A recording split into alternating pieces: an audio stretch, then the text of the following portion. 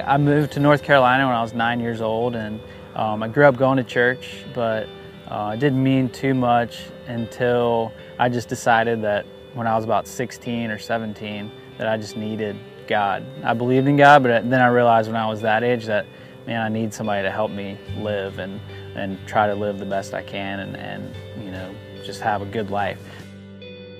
So I went to church with Noah and a couple other friends and just gave my life to the Lord, and ever since then, yeah, it's just been pretty cool.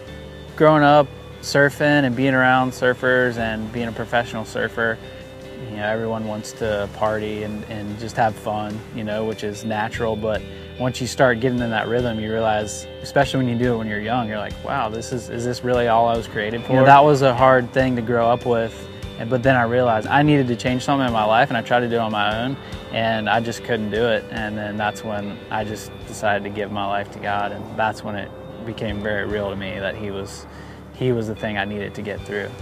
I'm Jesse Hines. I live in Kitty Hawk, North Carolina. I'm a professional surfer, and I ride with a purpose.